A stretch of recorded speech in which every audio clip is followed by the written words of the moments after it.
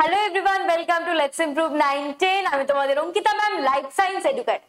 তোমাদের second summative exam কিন্তু ডান। আমরা যেখান থেকে সাজেশন দিয়েছিলাম, তোমরা ম্যাক্সিমাম আমাদেরকে বলেছো ম্যাম একদম অ্যাজ ইট ইজ কমন চলে এসেছে, ম্যাম দারুণ কমন পেয়েছি, খুব ভালো পরীক্ষা হয়েছে। তো তোমাদের পেপার চেকিং কি হয়ে গিয়েছে? যদি হয়ে গিয়ে থাকে তাহলে তোমরা লাইফ সায়েন্সে কত নম্বর পেলে অবশ্যই কিন্তু কমেন্ট করে আমাদেরকে জানিও, ঠিক আছে? তো আমাদের সেকেন্ড সামেটিভের পার্ট তো চুকে গিয়েছে, এবার আমাদের ফাইনাল এক্সামের পালা। তো ফাইনাল এক্সামেও তো ভালো নম্বর পেতে হবে, তাই নয় কি? তো এই ফাইনাল এক্সামে 90তে পরীক্ষা, তার মধ্যে আমি কত 80+ স্কোর কি করে করব সেই নিয়েই আজকে ডেসক্রিপটিভ আলোচনা, একটা ডিটেইলে আমরা আলোচনা করব। চলো দেখে নেওয়া যাক তাহলে। এটা হচ্ছে আমাদের Telegram channel let's improve class 9 এর জন্য। যারা এখনো জয়েন হয়নি তারা কিওয়ার্ড স্ক্যান করে বা সার্চ করে তাড়াতাড়ি করে জয়েন হয়ে যাও।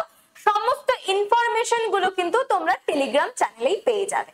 তো চলে আসি আমাদের ওয়েটেজ, আগে মার্কস ডিভিশন গুলো দেখে নি। জীবন ও তার বৈচিত্র্য থেকে রয়েছে 13, জীবন ও সংগঠনের স্তর থেকে রয়েছে 20, জৈবনিক প্রক্রিয়া থেকে রয়েছে আমাদের 30, জীববিদ্যা মানব কল্যাণ থেকে আমাদের 12, পরিবেশ ও তার সম্পদ থেকে কিন্তু 15 নম্বরের কোয়েশ্চেন রয়েছে। এইবার দেখো তোমাদের ফাইনাল পরীক্ষায় কিন্তু আর বেশি দেরি নেই, মাঝখানে পুজো আছে, একদম পড়াশোনা সেই সময় তো হবেই না। তো এই সময়টা আমি কি করে পড়বো, কি করে রিভিশন করব? ম্যাম এত পড়া আমি নিতে পারছি না মাথায়, রুকিয়ে রুকিয়ে রুকিয়ে হোগা জরুর হোগা। তো কি করে পড়বো আজকে তো সেটাই আলোচনা করব। তো তোমার সবচেয়ে পিক করতে হবে এই চ্যাপ্টারের মধ্যে সবচেয়ে ইজিয়েস্ট চ্যাপ্টার, সবচেয়ে সোজা চ্যাপ্টার হচ্ছে পরিবেশ ও তার সম্পদ। ওকে, এখান থেকে তুমি একবার পড়ে নাও, দেখবে আমি 100% শিওর মনে হবে যে সবচেয়ে সোজা চ্যাপ্টার কিন্তু এটাই। তো ইজি দিয়ে স্টার্ট করি। তো এইখানে রয়েছে তোমার একটা 5-এর কোয়েশ্চেন, টোটাল 15-এর মধ্যে 10-এ MCQ VSA এরকম টাইপসের কোয়েশ্চেন। চলো দেখে নি এখান থেকে কি টাইপসের কোয়েশ্চেন পড়বো। তো পরিবেশ ও তার সম্পদ, এটাকে একটু জুম করা যাবে? হ্যাঁ, পরিবেশ ও তার সম্পদ। এখান থেকে কি আমার যে 5-এর কোয়েশ্চেন হবে, আমি কিন্তু ডিরেক্ট 5-এর কোয়েশ্চেন এখানে পড়তে লাগবে না। 5-এর কোয়েশ্চেন ক্রস। ম্যাম তাহলে 5-এর যে 1 নম্বরের একটা 5-এর কোয়েশ্চেন আসবে, ডিরেক্ট 5-এর কোয়েশ্চেন পড়তে না বললেন কেন? তাহলে কি পড়তে হবে? পড়তে হবে আসলে তোমাদের 3 মার্কসের কোয়েশ্চেন, 3 নম্বরের জন্য পড়বে। এবার আরেক দল বলবে ম্যাম 3 নম্বর তো আমাদের নেই, আমাদের 2 আছে, 1 আছে, 5 আছে, তাহলে 3 নম্বরের জন্য পড়বো কেন? 3 নম্বরের জন্য পড়বে কারণ যদি কোনো 2 নম্বরের সেম প্রশ্নই আসে, তুমি ওটাকে কাটছাট করে রিডিউস করে 2 নম্বরের জন্য লিখে দিতে পারো।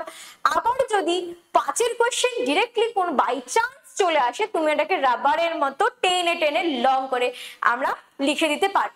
তো 3 নম্বরের জন্য পড়বো আমরা এখান থেকে কোয়েশ্চেন, ডিরেক্ট 5-এর পড়বো না। এইবার চলে আসি এখান থেকে কি কি টপিক পড়তে হবে। মাত্র 2টো, একটা হচ্ছে বাস্তুবিদ্যা ও বাস্তুবিদ্যার সংগঠন আর বাস্তুতান্ত্রিক স্তর। এই দুটো টপিককে ভালো করে পড়ো, এইখান থেকেই তুমি কিন্তু ম্যাক্সিমাম 50 নম্বরের স্কোর করতে পারবে। বোঝা গেল? ক্লিয়ার? এরপর কি, এটা সোজা সাবজেক্ট। তারপরে আমরা যেটা করব সেটা হচ্ছে জীববিদ্যা ও মানব কল্যাণ। এখান থেকে দেখো 12 নম্বর আসে, কিন্তু কোনো 5 নম্বরের প্রশ্ন আসে না। আসে না তো পড়বো কেন, তাই না? আসে না, ফালতু পড়ে লাভ নেই। তাই জন্য আমরা কি করব, এখান থেকেও 5-এর কোয়েশ্চেন তোমরা ক্রস, নো একদম না। তাহলে কি কোয়েশ্চেন করব, এখান থেকে আমরা 2 আর 2.5 মার্কস, 2 আর 2.5 মার্কসের জন্য আমরা কিন্তু এখান থেকে প্রশ্ন পড়ব। এইবার 2 আর 2.5 মার্কসের জন্য তো ম্যাম প্রশ্ন পড়ব, তাহলে এখান থেকেই কি সব পড়তে হবে নাকি আগেরটার মতো একটু আলাদা আলাদা রিডিউস টপিক আছে? তো এই চ্যাপ্টারটা একটু ট্রিকি চ্যাপ্টার, একটু কনসেপচুয়াল চ্যাপ্টার, এই চ্যাপ্টার থেকে সব পড়তে হবে, কিচ্ছু করার নেই, সব পড়তে হবে, কিচ্ছু বাদ দেওয়া যাবে না। তো সব টপিক গুলো ম্যাম পড়বো, এত কিছু কি করে পড়বো, আমার তো ইমিউনিটি মাথা দিয়ে চলে যায়, কোথায় সেল কোথায় টি সেল, বাপরে বাপ। তো এই জন্য এই থার্সডে, ঠিক আছে 28 তারিখ, এই থার্সডে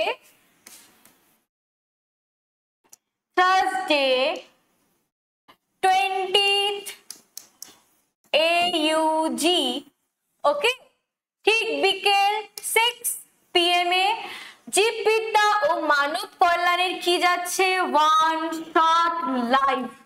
লাইভে আমি জীববিদ্যা ও মানব কল্যাণের জন্য হচ্ছে 6 PM হচ্ছে থার্সডেতে আমি ওয়ান শট লাইভ নিয়ে আসবো। ওখানে আমরা কনসেপ্ট ক্লিয়ার করব এবং ওর সাথে সাথে কি ধরনের প্রশ্ন 2 বা 1 এর জন্য ইম্পর্টেন্ট সেগুলোও কিন্তু ক্লিয়ার করব। তো যারা যারা ইমিউনিটি প্রবলেম এবং যাদের এখনো প্রিপারেশন করা বাকি, হ্যাঁ সবাই কিন্তু লাইভটা জয়েন করব।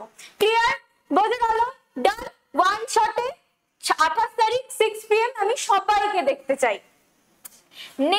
নেক্সট হচ্ছে আমাদের টপিক জৈবনিক প্রক্রিয়া, একটা বিশাল চ্যাপ্টার। এখান থেকে 30 মার্কস আসে, 3টে 5-এর কোশ্চেন। একটা হয়ে যাবে তোমার ছবি, ছবি থাকবে তোমার 5 মার্কসের জন্য। তো 5 মার্কসে যেই ছবিগুলো বলে দেবো সেই ছবিগুলো করে দিলে তোমার 5 মার্কস ডান, একদম সিকিউর। 5 মার্কসে তোমাকে যেন আর কিছু না পারে। আর রইল বাকি 2টো 5-এর কোশ্চেন। 2টো 5-এর কোশ্চেন আমরা কোথা থেকে করবো ম্যাম? এভাবেও কি ডিরেক্ট 5-এর কোশ্চেন কি এখান থেকে আসতে পারে? হ্যাঁ, এই চ্যাপ্টার থেকে ডিরেক্ট 5-এর কোশ্চেন আসতে পারে। কোথা থেকে পড়বো ম্যাম? সবগুলো কি ডিরেক্ট 5-এর কোশ্চেনের জন্য পড়বো না, পড়বো হচ্ছে সালোক সংশ্লেষ কোষীয় শ্বসন থেকে একটা ডিরেক্ট 5 মার্কসের কোশ্চেন আসতে পারে, ক্রেবস সাইকেল আর গ্লাইকোলাইসিস। এই দুটোর মধ্যে একটা ডিরেক্ট 5 মার্কসের কোশ্চেন আসতে পারে। সালোক সংশ্লেষ আলোক দশা অন্ধকার দশা থেকে আসতে পারে। নেক্সট নেফ্রন থেকে তোমাদের ছবি আসতে পারে বা নেফ্রনের গঠন আলোচনা করো আসতে পারে। আর হিউম্যান যে হৃৎপিণ্ড আছে হার্টের থেকেও তোমাদের ছবি আসতে পারে এন্ড 5 মার্কসের কোশ্চেন আসতে পারে। ডিরেক্ট 5 মার্কস যদি আমরা পেতে চাই তাহলে এখান থেকে আরেকটা একটা টপিক রয়েছে রক্ততঞ্চন। এই টপিক গুলো যদি আমি পড়ি ডিরেক্ট 5 মার্কসের কোশ্চেন পেয়ে যাব। ওকে, গেল। এইবার ডিরেক্ট 5 মার্কসের কোশ্চেনের জন্য আমরা দিয়েছিলাম হচ্ছে সেকেন্ড সামেটিভ সাজেশন। ম্যাম ওটা তো সেকেন্ড সামেটিভের সাজেশন ছিল, সেকেন্ড সামেটিভ তো আমাদের শেষ হয়ে গেছে, আবার সাজেশন কেন? আরে ওই সাজেশন ওই চ্যাপ্টারটা তো তোমাদের থার্ড সামেটিভে আছে, তো ওই চ্যাপ্টারে সেকেন্ড সামেটিভের জন্য যে টপিকগুলো ইম্পর্টেন্ট ছিল সেগুলো কিন্তু থার্ড সামেটিভ বা ফাইনাল এক্সামের জন্য কিন্তু সেম ভাবে ইম্পর্টেন্ট। ওকে, তো 5-এর কোশ্চেন আর 2-এর কোশ্চেন ওই যে সাজেশনে দিয়ে দেওয়া ছিল ওই কোশ্চেন গুলো কিন্তু আমরা ভালো করে খুব ভালো করে পড়বো। ওকে, নেক্সট কি রয়েছে এখানে ma'am? Group A, B and group C রয়েছে। এই 3টা টপিক কোথা থেকে পড়বো? এই 3টা টপিকের জন্য তোমাদের করানো হয়েছিল ম্যারাথন ক্লাসেস, তাই তো? সবাই করেছিলে ম্যারাথন ক্লাসেস? তো ম্যারাথনের মধ্যে কিন্তু প্রচুর 1 নম্বরের কোশ্চেন, এই চ্যাপ্টারের প্রচুর 2 নম্বরের কোশ্চেন ছিল। ওখান থেকে কিন্তু 90% ছেলে মেয়ে কিন্তু MCQ SQ VSA সব কমন পেয়েছে, এভরিথিং কমন পেয়েছে। তো আমাদের কিন্তু 30 নম্বরে কোনো ফাঁকি নেই, 30 নম্বর কিন্তু আমাদের হাতের মুঠোয় অলরেডি রয়েছে। ঠিক আছে, এইবার যেটা করতে হবে আমাদেরকে এই দুটো চ্যাপ্টার জীবন সংগঠনের স্তর থেকে আমাদের 20 মার্কস আসবে, একটা হচ্ছে 5-এর কোশ্চেন আসবে, বাকিগুলো 1-2-এর কোশ্চেন।